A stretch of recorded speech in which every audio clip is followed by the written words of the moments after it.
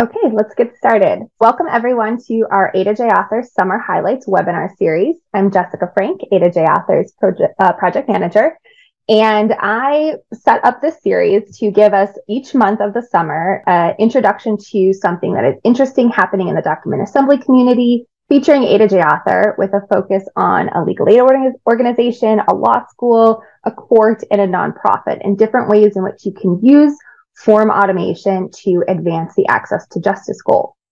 So with me today, I have Luigi Bai from Lone Star Legal Aid, and Luigi is going to introduce himself in just a second. But the way this is going to work is that I'm going to ask Luigi a series of questions. He's going to demo a really cool project that his team is working on, and then we'll save time at the end for any questions that you have. Luigi, do you want to introduce yourself? Tell us a little bit about your organization and how you became involved in document automation and legal technology. Sure. Thanks, Jessica. So my name's Luigi Bai. I'm a managing attorney at Lone Star Legal Aid. Prior to going to law school, I had about 20 years experience in the software industry. So I'm actually a relatively new lawyer.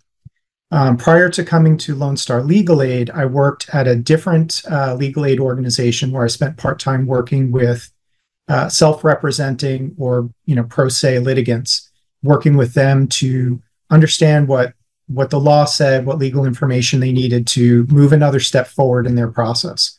So really came into Lone Star with that background, which was good because in 2019, when I came to Lone Star, I came on board to manage a project that was disaster related. So we were building two portals, one for disaster survivors and one for disaster attorneys who were volunteering.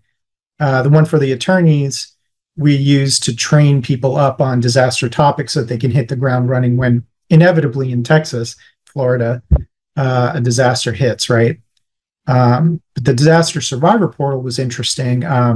It was designed to cover 7 different legal topics that disasters touched on and really gave people an opportunity to figure out how to help themselves. So that's how I started coming into this. Since then, our team has built upon that, especially since COVID. We've built a number of different tools to help people, help themselves. Was the disaster portal the first jump or first toe in that Lone Star Legal Aid had with document automation, or was there some other origin story that jump-started your organization's journey into document assembly?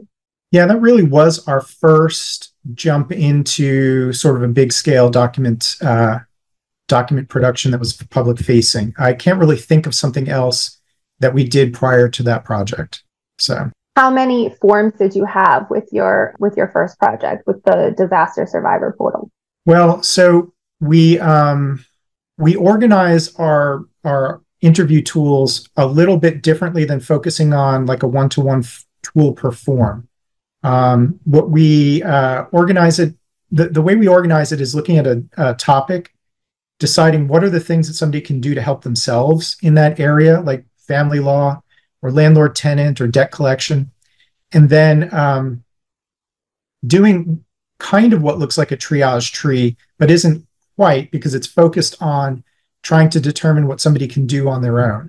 So like a normal triage or issue spotting would be focused on legal issues that a lawyer can help with, right? Because you want to see how you can help out your client.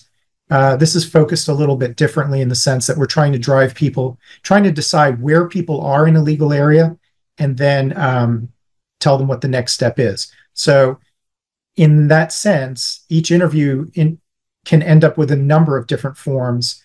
They can be court filings. They're letters to landlords or creditors or mortgage servicers, so really there are a number of different exit points. And I don't really have a good sense of exactly what the inventory of those are. I know how many interviews that we have, but as we keep expanding them, they lead to different forms, usually more forms. Is that sort of holistic approach of helping the person get to wherever they need to get rather than accomplishing a specific goal? Is that Lone Star's approach to your website in general? Sort of the larger meeting people where they are and helping them figure out their situation and then producing the document or the resource that they might need? Is that sort of Lone Star's approach in general, a website? Yeah, I'm hesitant to say what Lone Star's approach is because I'm a managing attorney. But it's definitely the approach of our group, and we want to encourage people to keep coming back. And one of the things that we were trying to react to is the idea that a visitor would come to our site and try to find some legal information, and we would give them this big thing, right, that would try to help them, maybe through a multi-step process or explain a big area of law in which they really only have a part. We wanted to take, and this comes from my experience working with pro se litigants, with self-representing litigants. People, in my experience, have the bandwidth for one thing at a time, right? I mean, this is a big deal in their lives, and it's not the only deal in their lives. And so if we can help them in a way that gives them the next step and maybe the next form to file, and then they can come back and say, all right, I've been through this, where do I go next? That really has been the approach that I've promulgated internally here based on my experience. I love that. That's a lot of the philosophy behind A2J Author, that it's like one bit of information at a time. You don't need the entirety of the legal process. You need to know how to answer this one question right now so that it's not overwhelming. And I also think that's a different approach than maybe some of our attendees may have seen of one-off, someone hits the website, they get the form they need and they leave. But your approach is more, you expect to have a relationship through your website with these people in which they, find the help they need for this one instance or this one form, and then they build trust in the project and the program, and then are coming back to you multiple times. So I like that as an example of something that is innovative and a little bit different than what we see in the document assembly community. Yeah, that's one of the reasons. Oh, I'm sorry. No, go ahead. Well, I was going to say it's one of the reasons why we chose A2J, right? I mean, we built this disaster portal using a different technology, but when COVID hit, we knew that we needed to build out more things and rapidly. And, the user testing that y'all have done with the user-facing part of A2J, the fact that you can explain with pop-ups, right? The key phrases or individual terms, you can illustrate them with images or videos or more text. You can do sort of a page level learn more and give a holistic additional bit of information. I think that really helps because it's when you organize things like that, the way A2J does in the chunks of pages, I think it helps people understand things a bit at a time and they can come back. Yeah, you guys actually use pop-ups in a really innovative way as well. I've spent the last couple months doing a training revamp and really diving into the different parts of the software. And I'll talk about the training revamp at the end of this webinar. But it's had me spending a lot of time with our training materials and going deep and trying to get examples to show how the tool is used.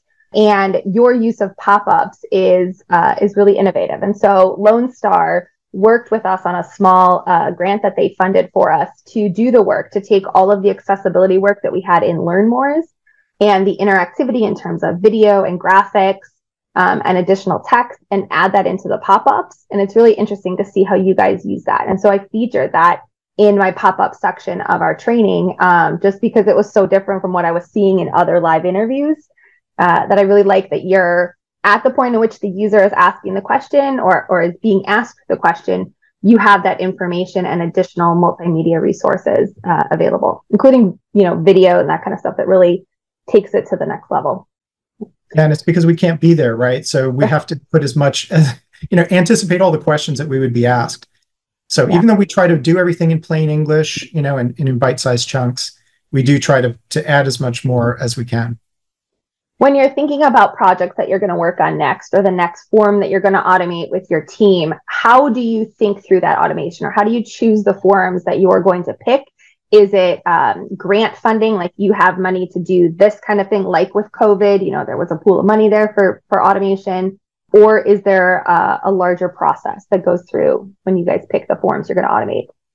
Yeah, I mean, as you point out, we're a grant-funded organization. And so, everything that we do has to be posted to a grant. We've been really lucky to have disaster-related funding. And, as horrible as it is, disasters really do impact people in a lot of different ways. And so, that's let us build interviews for debt collection and foreclosure, mortgage, modifications, landlord-tenant issues, evictions, writs of risk, utility shutoffs, lockouts. We have one that that actually explains how to comply with what in Texas are new required disclosures in civil procedures. And so, we walk through the whole process of how many witnesses do you think you'll have for each witness? What is the information you need to disclose, about the parties and all the rest of it. So in that sense, we've been lucky to be able to address a lot of different topics. And then from there, what we look for, as I said before, we look for the things that people can do themselves. We're not trying to build, a law school course on what is family law or what are marital relations or the parent-child relationship, right? We're trying to say, are you experiencing this? And if so, here are some things you can do when you're in that situation. So those are, and then from there, what we do, look, we're a small team. I have an attorney, April Williams, who was on the project. I have two paralegals, Graham Cull and Andrea Martinez, and that's it. We're generalists in this sense. And so what we do is we do the research that we need to for the first draft of this. We figure out what is the question flow, what are the pieces of information we're going to give, or the documents that we can help them assemble.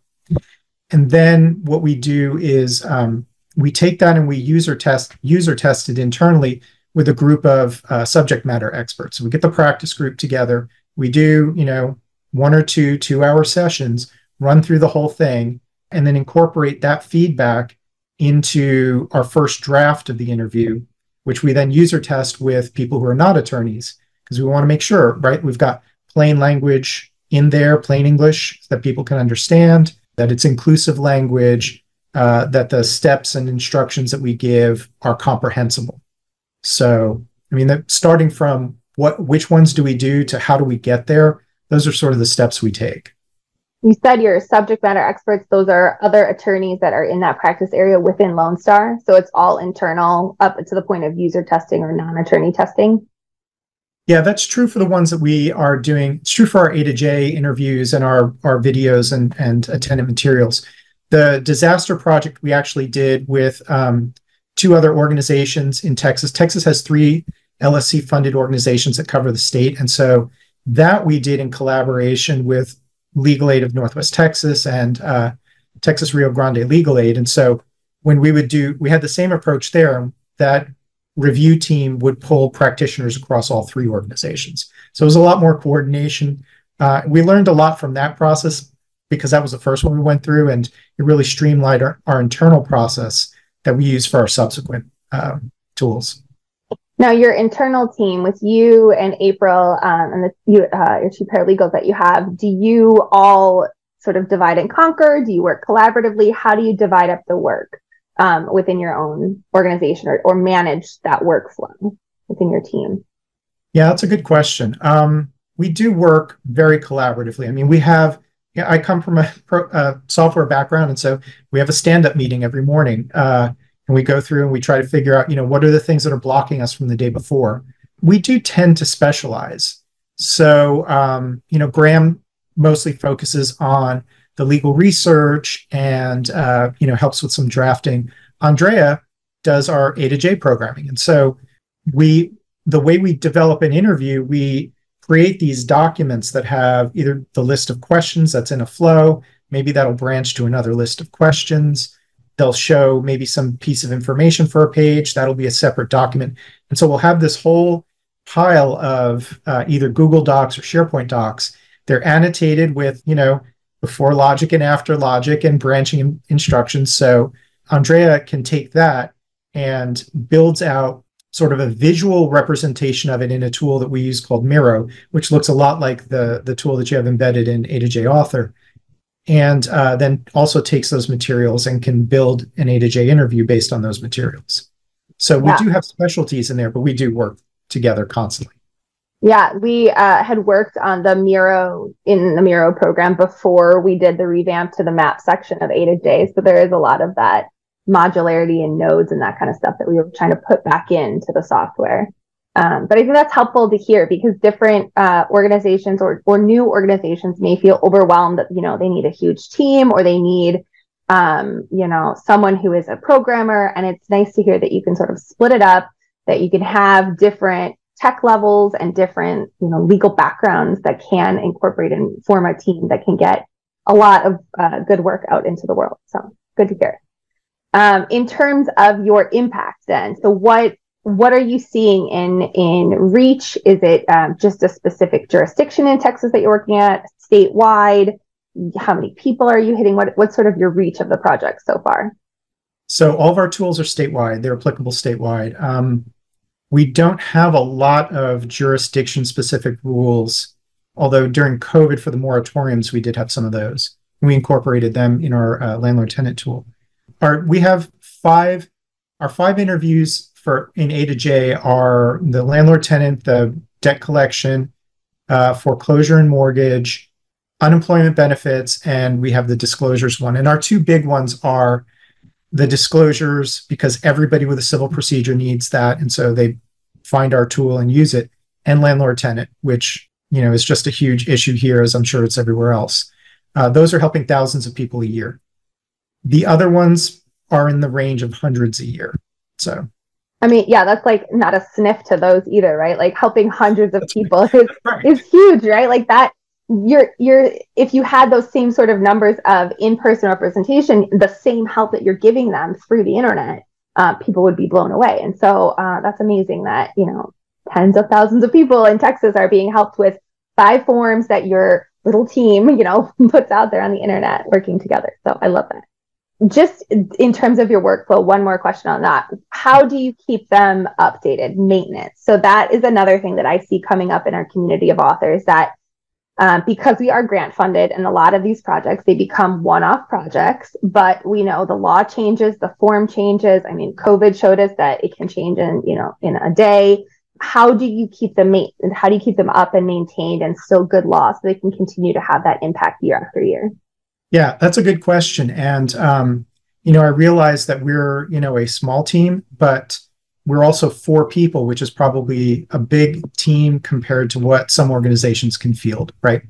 And so we do have, 7 different legal topics in our disaster portal, 5 for our A2J. We've got, videos and fact sheets and form handouts that we work with people to give out. What we were doing prior to this year is what probably everyone does, right? I mean, you'd put these things on a schedule. I mean, I remember when we first started this, there was a presentation by LaDeirdre Johnson, I think, at LSNTAP, who had a spreadsheet, right, of all of the different interviews that they were going through and scheduling one by one for a review.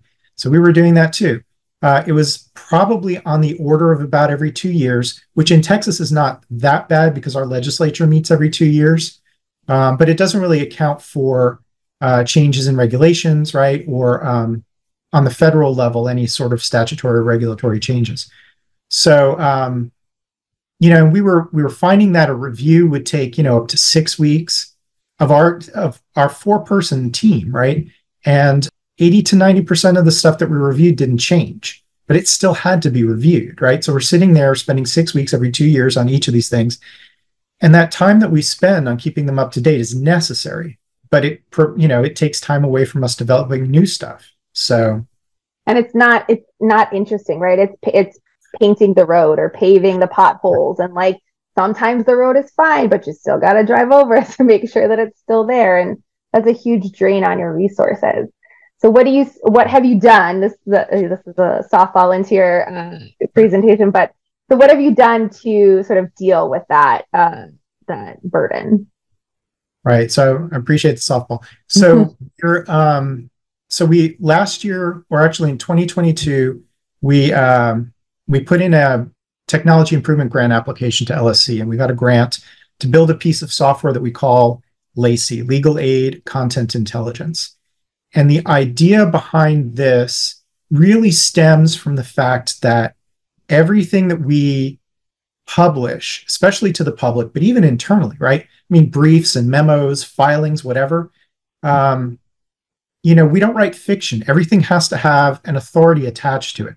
It's got to refer to a statute or a regulation or a rule or, some authoritative information on a website or a form that somebody's promulgating. And so in Texas, our legislature passed a version of what's called the UELMA, the Uniform Electronic Materials Act, Access Act, something like that. And there are about 22 states across the country who have now adopted some version of that. It's the legislature committing to put legal materials online so that they're accessible by the public and they're maintained as an authoritative source. And so we thought, all right, that's the missing piece, right? So we can write some software that if it knows for each of our documents what the authorities are that underlie the documents, then it can go periodically check them online, tell us if one of those changed, and if one of them has changed, which documents need to be reviewed. So it's like an early warning system. I'm going to go ahead and share. Actually, you know what? I'm going to go ahead and turn off my video for a second so I don't look like a dork doing this. But let's see, I'm going to move this to my other screen and then share this screen. All right, so that should share. Perfect. So this is the software that we call LACI. When you log in, it's got a dashboard that shows you the documents that have been loaded into the system and their status. And the dashboard shows you all the ones that you are monitoring. And because I'm sort of the default person to monitor everything, my name's on all of these. But we so far have 835 documents that we're monitoring and managing in LACI. And in order to make it a little more manageable, we've separated them into projects. And so, you know, we can narrow this down to just the ones in our A2J debt collection or employment benefits and see what the status of the different documents are in there. And you can see April and Graham are also on these documents. I can look at all documents and see all the ones that are monitored by everyone. And I can look through and see which ones have different statuses. Now, a document is going to have one of two statuses in one of two areas. And that's either a document is going to show up as one of its authority has changed, in which case we'll see a document show up under review pending. My team has cleared all of those up, which is good. Or you'll see a document that has, if a document says that it's changed, then its authorities need reviewing. And so what does that mean? LACI doesn't store the documents itself. It stores instead a link to each of the documents. And our documents are generally in Google Docs for our collaborative disaster-related project or in SharePoint for our Lone Star only projects. And it'll tell which project it's in, who's monitoring it. And when LACI knows when a document has changed outside of LACI. So every night we walk through all of our 835 documents and we update what's called the last modified date in LACI. So if somebody touches a document outside of LACI, by that evening, LACI knows. It also knows when the document is first entered, right? It knows when the last time the authorities were updated. If a document is loaded for the first time, there's never been an authority update. So we know this one needs to be reviewed. It needs to have authorities added to it. And then when that's done, we'll do the authorities review complete. Is the idea that the content that LACI is looking at would be other practice areas are updating the content, other people outside of the team? Like who besides your team would be updating the content? Yeah, that's a good question. Needs to keep checking on the Google Doc. So when we expand LACI to include more documents across the organization, like handouts and fact sheets, or even internal briefs or memos or filings, that will become, then we will have more people updating documents, and LACI needs to know. We won't know offhand which documents have changed. But honestly, as we go through and we're doing a review of our FEMA materials right now. In fact, TDLH FEMA is the one we're currently working on. Obviously, we're just starting hurricane season, and so this is the time for us to do this. We're going to be touching a bunch of these, and it's hard for us to keep track of them, right? But it's nice that LACI's going to know. And as we come in tomorrow, we'll see which ones have been updated and need to be reviewed. Right. So the authorities, they should be pretty easy to add to a document.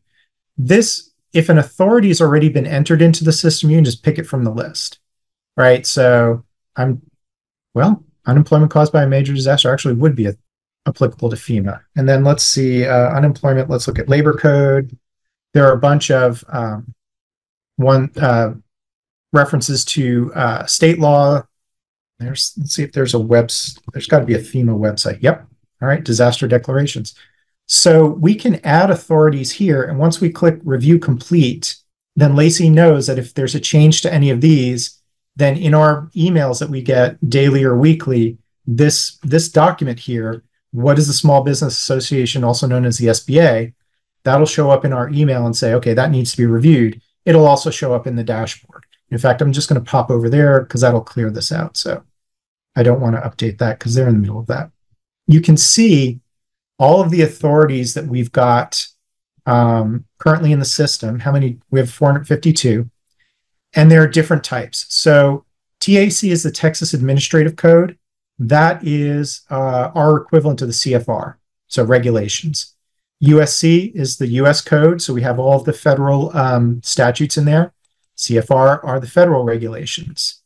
There are also general PDFs. So this lets us keep track of forms that people have online if a form changes, and we detect that by extracting all the text from the form and comparing it to the text that we had in a form. Then we'll get an alert. Websites, the same way. If there's something that's not a statute, a regulation, or a rule, it's just a website. For example, our Texas Workforce Commission has a definition of wages. Well, they have this on this, they have this website, and there's a little bit of coding right now that we're going to make easier to do in the next version if we get funding for it. That says, okay, we're just looking at the definition for wages, or we're looking at the definition for waiting week, or we're just looking at the part that talks about Title V of our Rules of Civil Procedure. That way we're not LACI's not distracted by extraneous stuff on a page like sidebars or ads or things that get updated. We can zoom in onto the part that we want.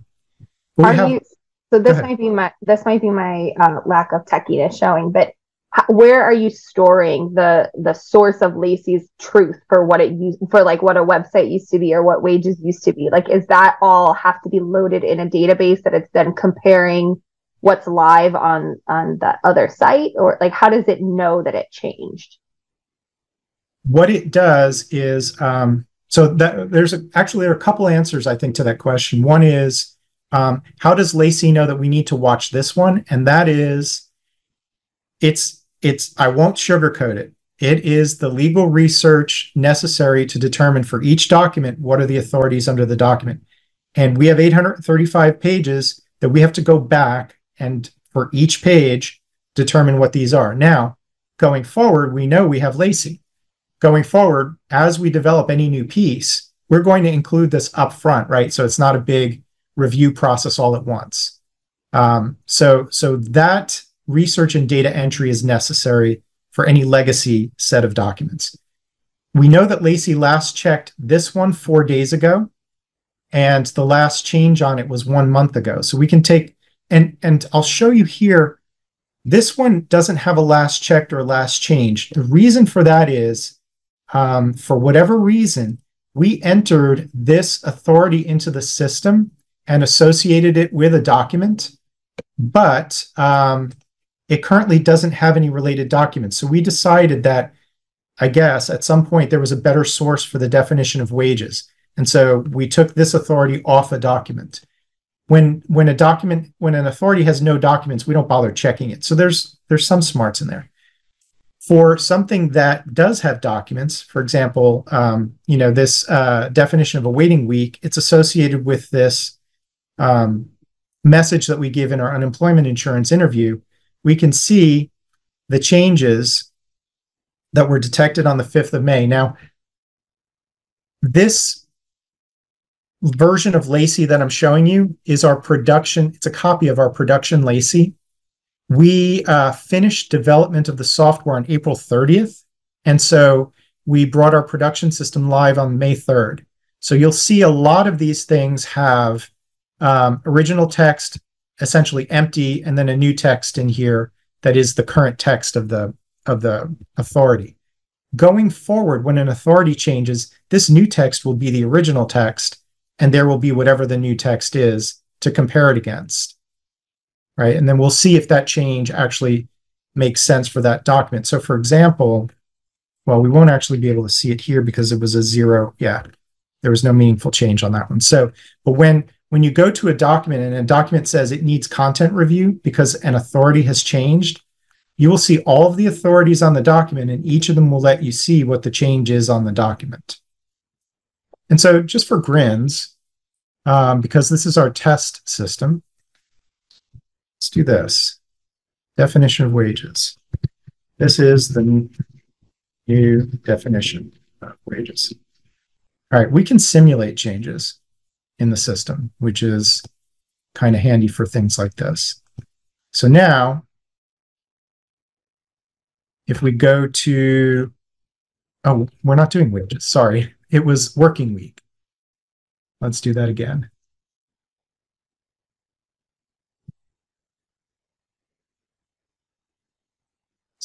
Definition waiting week.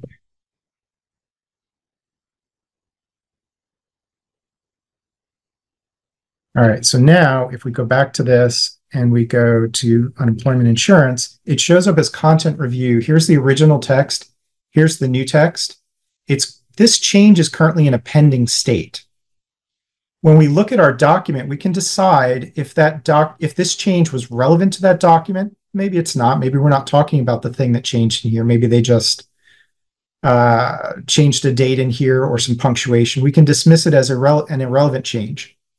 If the review caused us to make a change in the document, then we can say review complete. The reason why we're making a distinction between those two is that we're hoping that this puts us in a position down the road in a subsequent version of LACI to train an AI, what's called a Bayesian classifier. Going forward, it could tell us, here's a change to this, and I think it's 90% likely to be useful, or maybe it's 10% likely to be useful. So if we get a bunch of changes all at once, we can then prioritize them. So anyway, we're starting to collect that information as we go. Again, this is our test LACI, so I can make whatever changes I want in here. And look, if you're interested in playing around with it, let me know, and we can make you an account in here, and you can play around with it for a little while, at least until the next time we need to wipe it and rebuild it. But there's always that danger of on the test server, like people into the test server to play around. You're like, oh, your data might be gone. But yeah, no, exactly. That looks really cool. I like the idea that you saw a problem with your current system, built the tool to help you work around that hurdle, and then also are looking to the future in ways in which you can use AI and like future technologies to further decrease the burden of form automation and maintenance. Yeah, and it turns out that it's just such a really simple, it's a really simple piece of software. It is hopefully going to help us avoid doing that long review at the end of each review cycle at the end every 2 years, because we will have been reacting to changes as they go. And again, this covers statutes, regulations, rules. The Texas Rules of Civil Procedure are in there. We're looking to finish out building out the federal rules, civil procedure and evidence. And then, if someone wanted to adopt this in a different state, first of all, you would want to be in a UELMA state, right? You want to make sure that you have your legal materials online. We would have to teach LACI how to understand the rules and regulations and stuff in your state. But then it should be pretty easy for somebody to adopt. And, this is an LSC project. Oh, thank you, John, for putting the link to the UELMA in there. This should be, this is an LSC project. It's very easy for us to make this available to other LSC organizations because that's a grant condition, right? Anything we build has to be available to other LSC grantees. But we're figuring out how to, what license to release this under and how to make this more generally available. That's awesome. What do you envision the code being just put up on GitHub? Do you envision this being a hosted service where you integrate with other states to build out a larger sort of LACI repository, or is it going to be sort of an individual organization maintains their own LACI instance and repository? Well, that's a good question. I mean, this is version 1.0. So, you guys have You been don't have it all solved? No. y'all have 20 some odd years under A2J Author. So y'all had a little more time to work on it. But so those are all good questions. Right now, it's currently set up in anticipation of everybody running their own LACI server, right? But again, not everybody has the expertise or the tech staff to be able to do that. We definitely, when we figure out which license we want to release it under, it will be an open license. So again, we can't anticipate always getting funding to continue to move this forward or, heaven forbid, fix bugs, right? But if we have this in an open repository, more people can participate in in its maintenance and extension and expansion. There is a possible, if we could figure out a way to fund it, right? We could do something like y'all do at a2j.org and have a single LACI. The idea of projects means that, you can limit people to just the projects that are relevant to their organizations. And so people don't really have to step on each other, and you would only have one staff having to maintain it. But those are all logistical and funding issues, right? That would be nice to figure out going forward in the next couple of years. Yeah. How long does your TIG run? Like, is it wrapping up this year? So like the reporting and that kind of stuff, like you said, you finished the code at the end of April. Is this sort of done for this round of the TIG funding? We are, we're looking to continue evaluating it through the end of November. So that's a 2022 TIG cycle. Yeah, and then what happens after that depends on how we do on any other funding that we're looking for. Right. The next cycle that starts again in June with the final. Right. Okay, so with LACI and helping build in the ability to reduce time for your staff and having to, spend on review, do you envision being able to build out more content in your team of 4? Do you see more wraparound, more forms, more going deeper into specific areas? Where do you see the future of your document automation moving now that you have this LACI tool to back you up as well? Yeah, I mean, we're hoping to be able to expand the number of tools that we have, or expand the reach of the tools that we currently have. We not only have the underlying documents for our A2J interviews, but we've got scripts for our videos. We've got well, like I said before, fact sheets and handouts and stuff in there. So we're also looking to expand it internally to address, filings and briefs and memos and legal research materials and other legal documents. So at least internally, we're looking to broaden the reach there. Yeah. So if you could give one piece of information or one piece of advice for those who are here today who may not have a form automation project, or who may not be as techy as your team is, or isn't building out these cool tools, but is interested in sort of dipping their toe into the water, what advice could you give to someone who's just starting out or thinking about a project? Yeah, I mean, I guess the first one is this is a lot of work, but don't be daunted, because you can get easily started with a tool like A2J, and if LACI takes off, that can help you maintain it. I'm still amazed that Ladidra had 1,000 things in her spreadsheet.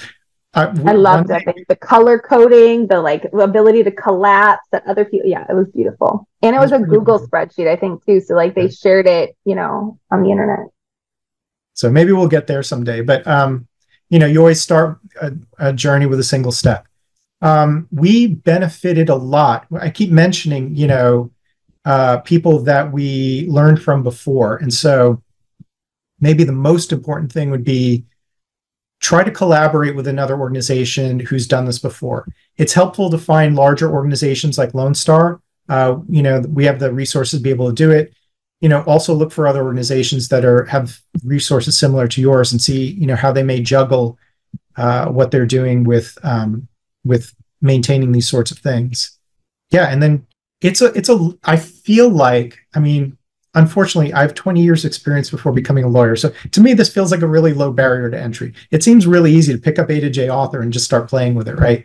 There's, especially if you don't publish it, there's nothing you can break by playing around with it and, seeing how you can automate a form or, walk through a legal topic and try to explain it. So Yeah, I with LACI, when you were describing it, I'm like thinking of ways to connect it, and we have the citation tool within A2J Author that we envisioned. We saw this problem that A2J has been around since 2005. Some of our interviews, when we were doing the conversion from the Flash-based version to the web-based version, were from like 2007, and it was 2016.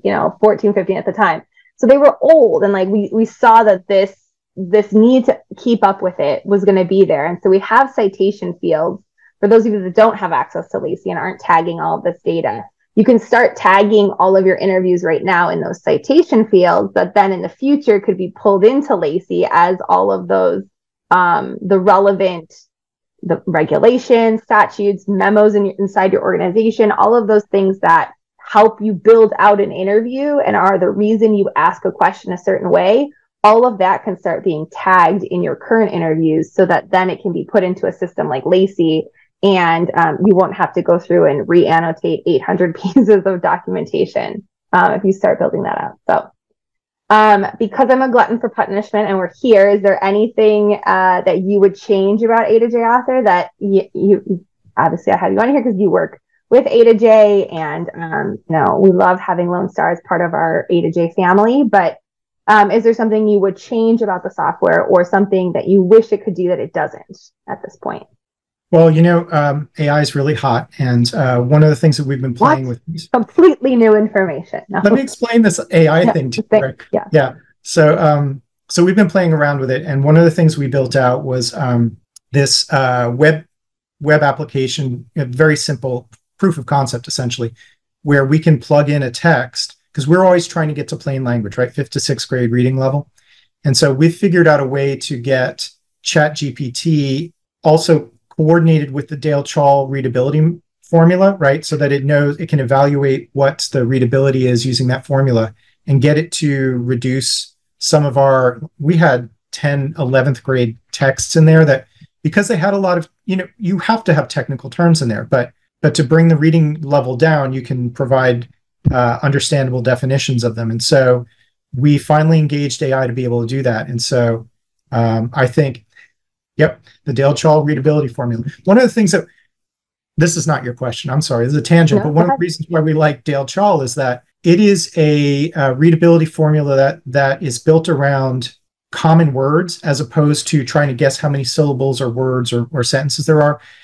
Insurance is a 3-syllable word, but it's a word that people know, right? So insurance shows up as a harder word under the Flesch-Kincaid calculation because it's counting syllables, but not so under Dale Chall. And so we just think Dale Chall's a better indicator. And in our user testing, we actually measured each of our texts using both Flesch-Kincaid and Dale Chall, and the Dale Chall seemed to track better with the feedback we got from people. So if you could figure out a way to integrate, all of these AIs now have APIs, right? And so A2J Author probably could integrate with an AI to help reduce stuff to plain language. That'd be great, especially in other languages where that tool is harder. Yeah, I've been, since coming back from the ITC conference in January, I've been playing a lot with how without grant funding, without being a tech person, without being able to change the code of A2J, how can we use AI to improve the experience for authors and then the ultimate results?